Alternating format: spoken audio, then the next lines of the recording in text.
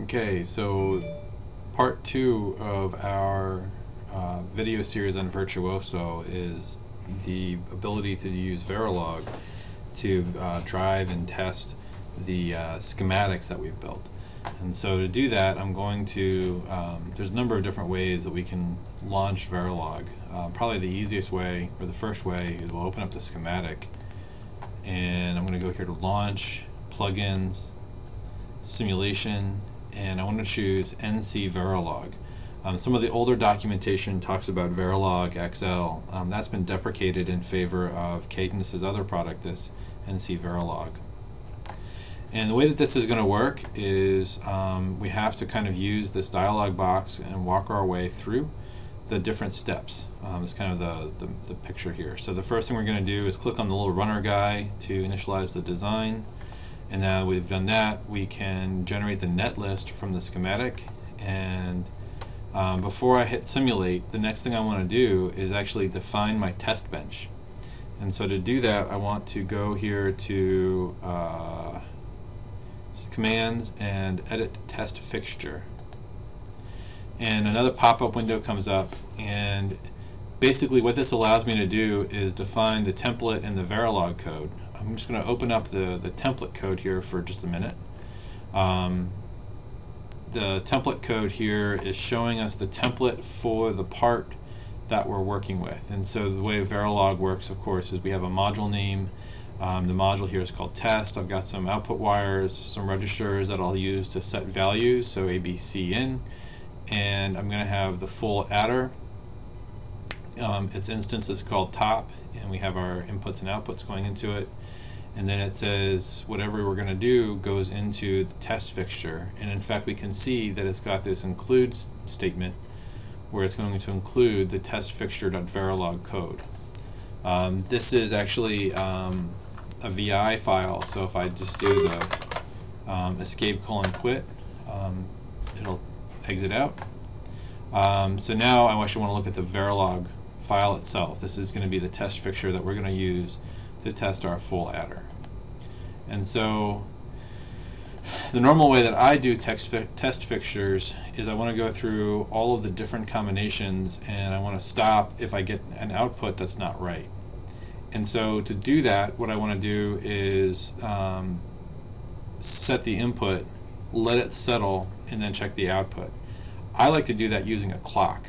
And so I'm going to go ahead and type in what I believe to be a useful Verilog test bench for this code. And if you're not real familiar with Verilog, maybe go read some documentation about it.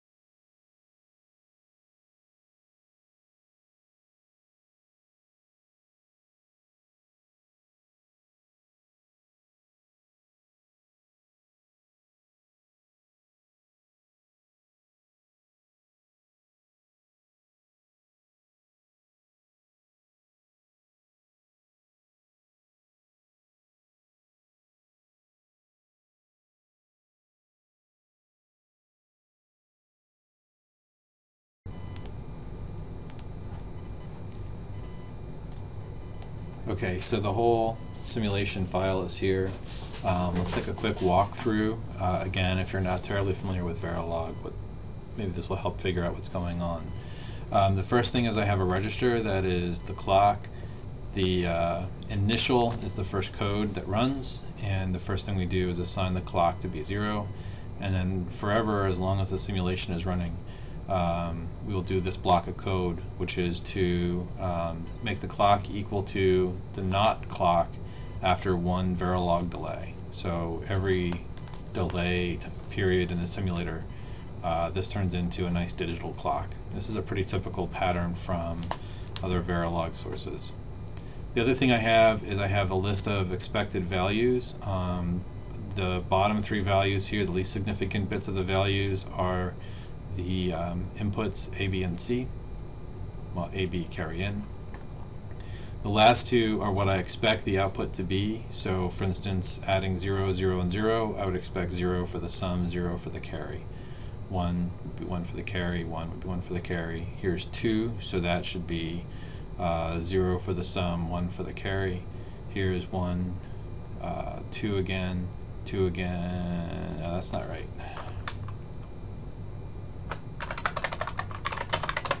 So that's still 2, and then the bottom guy is 3, and so that would be 1 for the carry, 1 for the output. Then we have an integer, which is just used as a number that doesn't get synthesized into digital values. It's used for my for loop, which we'll see here inside in a minute. Here the idea is that we have the initial values get assigned to the A, B, and C in, and then we're going to go through 8 times through this for loop waiting for the clock to have a rising edge.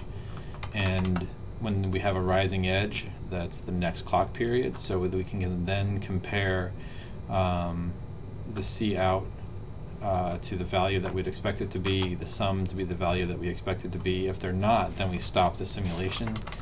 And if we are not on the last iteration of the loop, then we will assign, these need to be +1.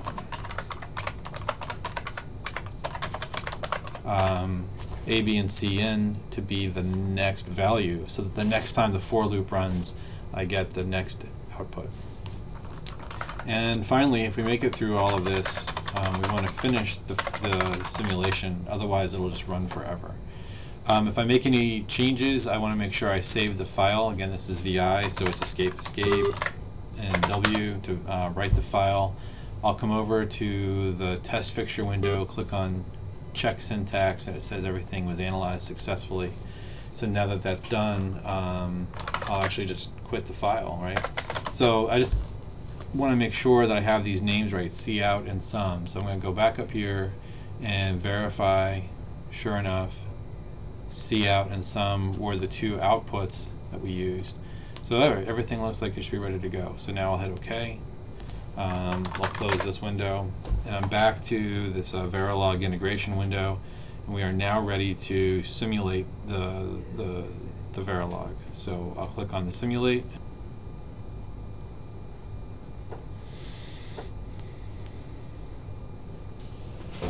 Okay, so SimVision has come up, and I see I have the module under test, the unit under test.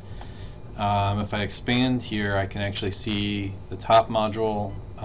These are the signals that were defined in the test fixture. This was the module that was instantiated. This is the full adder that we created in the schematic view. If I were to click on it, I can see its input and its output, as well as its internal nets, and I can even expand in to see each of its logic gates. But what I'm really interested in is, does it work? And so what I'll do here is go back to my top module, and typically the way that we see these things is as signals change over time. And so what I'm going to do is just add all of these signals to the waveform window. So I'll right click and say send to waveform window, and when that pops up, I'll see here I can click on the run button, and this will run my simulation. Now what I found is it stopped, and it stopped here. I would expect this to be 8 if the for loop finished, but it's not. So if I look down at the simulation window down here, I can see that it says simulation stopped at time. It didn't hit finish, it hit that $stop. So clearly something's wrong, and if I take a look at my A and B and everything, I see I have A 1, B is 0, and C in is 1. That should be a sum of 2, and if that was the case, then carry out should be a 1 and sum should be a 0. But if I look at my test for case number 5, because that's where I'm in, let's see, vals of 5. Oh, I see here. So this is showing me the values in decimal, which are really not what I want. So if I right click, I can change the radix to be hexadecimal, and man, that doesn't actually help. I really want to see this as binary. And in binary, for instance, I can see that case 5 should have had a 101. This was our sum out, and it really should be carry out. In fact, I would argue that probably both of these are wrong. Oh, sorry, that's our next case. So I have a problem where my test case is actually wrong. So the problem is I can't change the Verilog code and rerun it here. Like there's debug for other things, but I don't see a debug for Verilog. So what I'm going to have to do is exit SimVision, go back to my test case here. So that means go back to edit test fixture, go back to my Verilog code, and if I go back and look at my values, remember we have carry out is bit 4, sum out is bit 1, and here in case 5 I have sum out being set to 1, so I need to change that to be 1 0. This needs to be 1 0 because we're carrying, we have 2 bits set. And then there at the bottom we have 3, so that looks right. So I'll save it. Let me click on the check syntax button just to make sure that there's no syntax errors. Now I can do my WQ, and now I can launch SimVision and have it recompile everything again. So we'll click on SimVision. We'll close this. We'll add these to our waveform window. And we'll click on Run.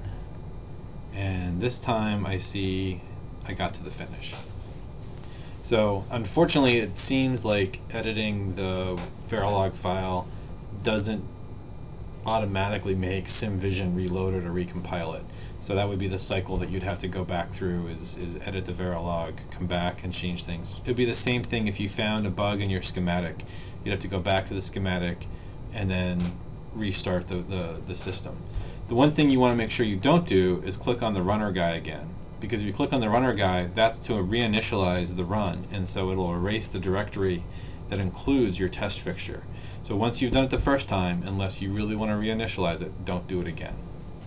So now that I'm done with SimVision, I've convinced myself that this is right, and I close these windows. Make sure you close all of the windows, especially this last SimVision window, or else you won't be able to launch another SimVision. One last little bit of Verilog Kung Fu that I want to go through is to create a behavioral model of a schematic part. We would do this to make simulations a little bit faster. If I had to go all the way down to simulate every transistor in a design, it would make larger, higher level simulations so much slower. So what I want to do is I want to make a new cell. And so in our cell view here, I want to change this type here to be Verilog, and I want to make sure that I've got the word behavioral typed in on this field. The first time I did this, it was functional. In this case, I don't want to define the function, I just want to define the behavior. And so we're going to open that with the text editor. And for some reason, this text editor shows up as being a nice Verilog editor, whereas the other Verilog editor was VI. I don't pretend to even understand. But since this is our full adder, I can come in here now and define the behavior of it. So for example, I could just simply say that sum is equal to A plus B. And actually what I could even really do here is say while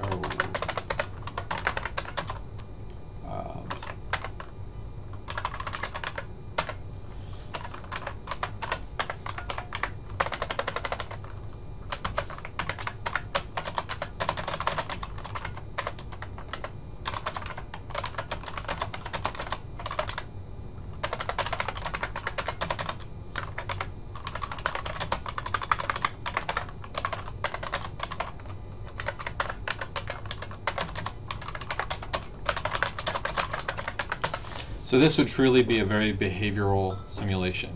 I don't care about the actual implementation of it. I'm going to let the Verilog tools do all of it for me. Instead, I'm just going to define the logical behavior of how this works. The other way that we could go about doing this would be to actually write out the logic gate version of this. So, you know, I'm less interested in that than this at this point. So I'll hit my check and save, and it says I have a syntax error. We have a parse error. So I have to view the parser log file from here, and it did not like my d equals. So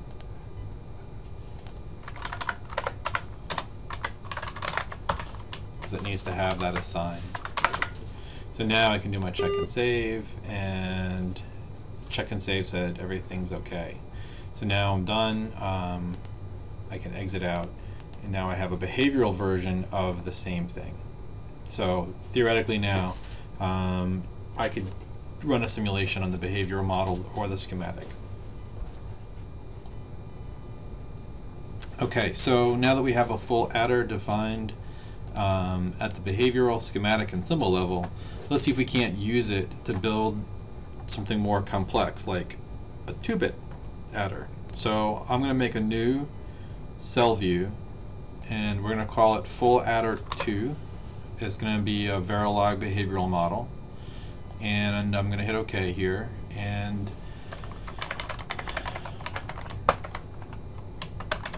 I've already got one typed up here.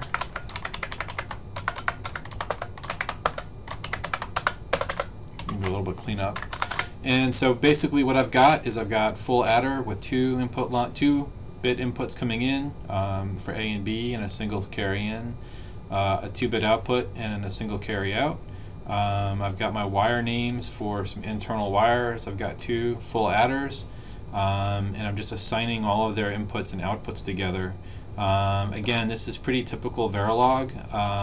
The one thing you may not be familiar with is the concatenation of 2 wires, but trust me, it's all valid. If I hit check and save, it's going to come back and say, hey, everything's okay.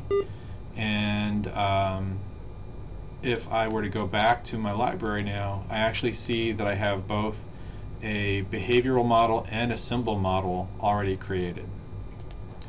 And so now, just as we did before, I can go and launch the NC Verilog on this. And now look, I'm in full adder 2, and I'll initialize that directory. That's a different directory than what it was before. And when I generate netlist, I want to be able to go to setup here, and this view is actually letting me pick the order and the availability of the different functional models. So for example, if I really wanted to have the lower level schematic first, I could put that first in the design. In this case, the behavioral will come first. So parts that I've used that include behavioral models, I'd get them before I'd get their lower level implementations. So we'll go ahead and hit OK, and we'll just go ahead and very quickly edit a text fixture. Yep, we're back to using VI. I know that's kind of silly, but that's the tools we have here. And so I'm not even going to bother with the test fixture. I just want to see what it's going to do. So let's say we're going to add 2 and 3, 2 and 1 together with the carry in should give me 4. And then let's make that. So 2 and 3 is 5 and 1 is 6. So that'll give me an odd number. Do something like that. So I'll check my syntax. everything was analyzed. I hit OK, and so let's give it a couple time delays, and then we'll hit finish just to see that we get to the finish point.